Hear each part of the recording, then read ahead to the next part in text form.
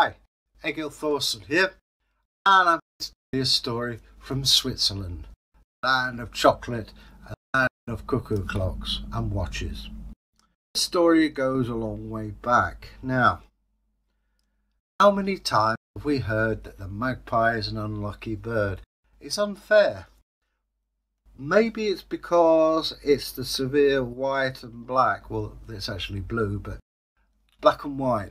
Badgers suffer the same thing and they're persecuted as well. I like magpies. I think they're really beautiful birds. I like badgers as well. And I think it's probably a hangover from pre-Christian times when they were looked on as good luck birds. I mean, even today, people salute the magpie. Morning, Mr. Magpie, regards to Mrs. Magpie, happy hunting, and various other things. It's a tradition to bring you good luck. So it is. In the forests of Switzerland, there was a Finn, and his name was Ljot. Things weren't going well for Ljot.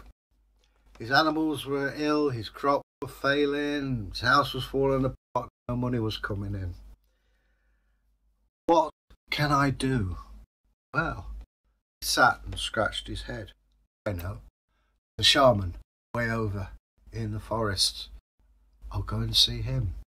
A Lapland. So he put on his backpack, trussed his staff, and trudged through the forests.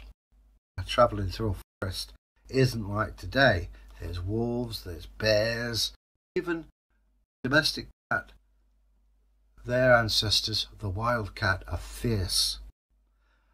But he travelled on, took out a crust of bread. He's a nice man, left some crumbs for the animals.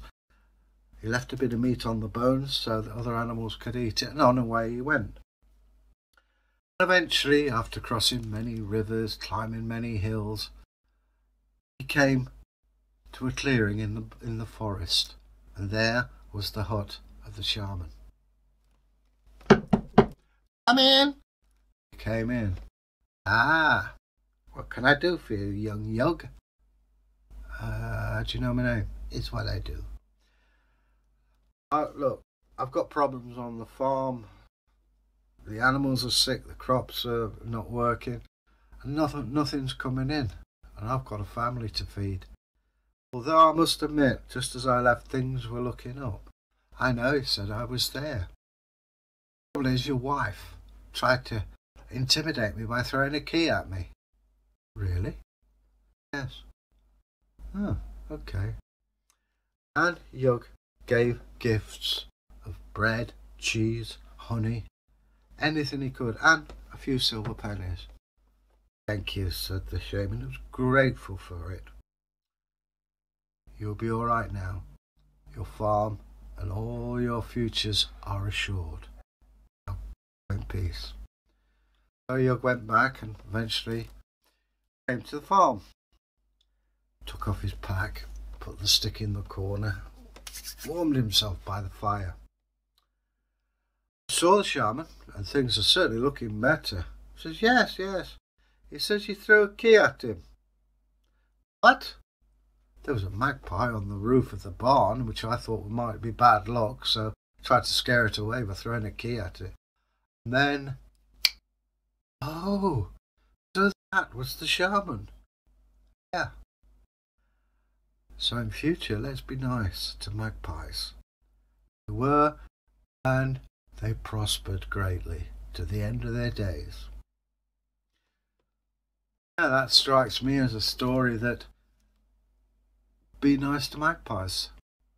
And I don't see why people have to be obnoxious towards them, but even today there is a bias for it. So, next time you see a magpie, regards to Mr. and Mrs. Magpie. There's also ancient rhymes. 1 for sorrow, 2 for joy, 3 for a girl, 4 for a boy, 5 for silver, 6 for gold, 7 for a secret never to be told. And this must have some origin, as do many of these sort of familiar, I don't know how do you describe that, sayings. Anyway, I hope you've enjoyed it. Please leave us a comment. We're always happy to see that. Should you want to be a subscriber where all things wonderful happen, press the bar and the subscription bell and all will be revealed to you. We rely on you. It's your channel as well as ours. So, till we meet again, have a good time and I'll catch you later. Bye.